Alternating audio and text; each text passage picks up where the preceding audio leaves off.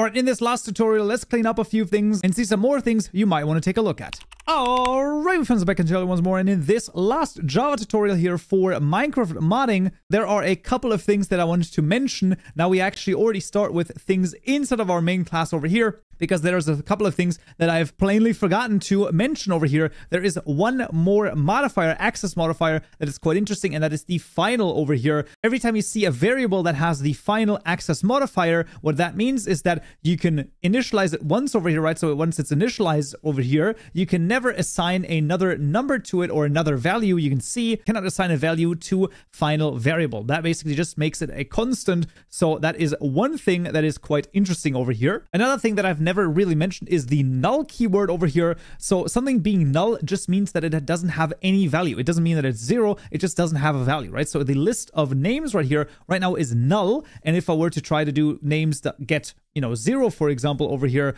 what would then happen is I would get a null pointer exception. That is an exception that you will probably see 100,000 times in your career when you're going through Java and stuff, because that's just a thing that happens all the time. But yeah, that is the idea of null, basically meaning that an object has not been created. So you have a variable, but there's no instance associated with it. And then there's another thing, and that is var keyword over here. Basically, you can write var y, and IntelliJ in Java will just figure out that this is an integer or this is a float, right? So now I hover over this is a float, or that, I don't know, this is a double over here. So you can see it all just figures that stuff out. Can be quite useful sometimes. This also works with more complex data types. If you have custom classes and stuff like that, you can write var in here and then make a new animal, for example, or something like that. That all works. I personally never use this keyword. That's why I completely slipped my mind. And there might be a couple of other things to look at. So the first thing is design patterns for Java. Now, I don't want to go into too much detail on them because they are very much, you know, more for people who want to do software engineering and actually want to go into like computer science and things like that.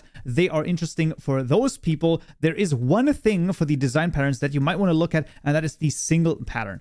Basically, design patterns are just a way of organizing certain classes to fit a set pattern, right? So a set design over here, and they have certain uses. The singleton pattern appears all throughout Minecraft modding. That is why this might be a really good thing to take a look at if you want to further familiarize yourself and sort of deepen your knowledge of Java. And one last thing, that is the Java conventions. So for both the design pattern singleton as well as the conventions, I will give you a link in the description below to take a look at. Java conventions basically just means what are the naming conventions, right? So the class names should always start with an uppercase character.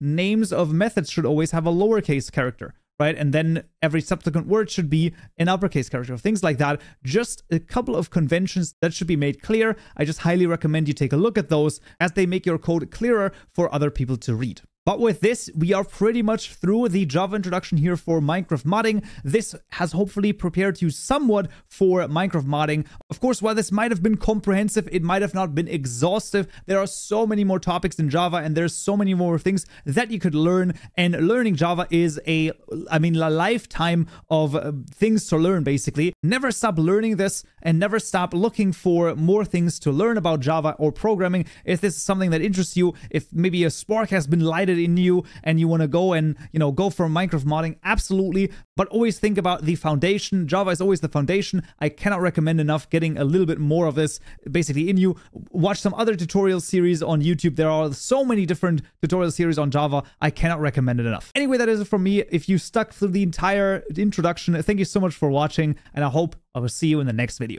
So, yeah.